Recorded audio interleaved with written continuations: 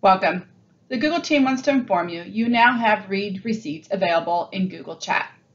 Many of us rely on chat for immediate communication with our colleagues, and sometimes it's difficult to keep up with the number of messages sent and received throughout the day.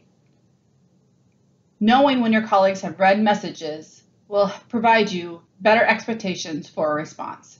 This amazing update will work with chat messages to individuals and group chats.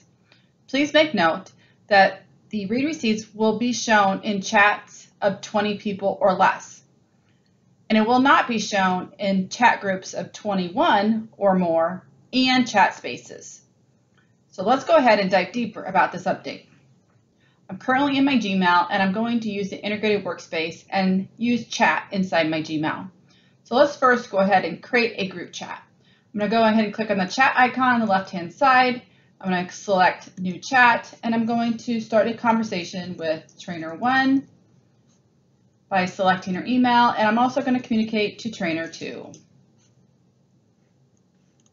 And I'm going to select start chat. So I have an important communication to send both of them.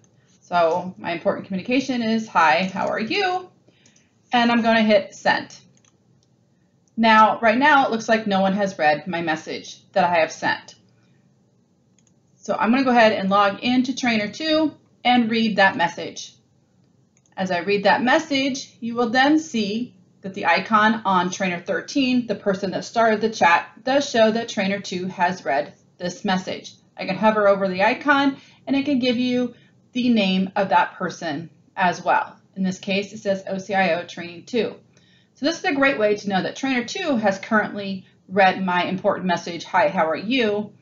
However, trainer 1 has not. This is an example of how read receipts work in Google Chat. Don't forget to check out the resources posted below to learn more, and thank you.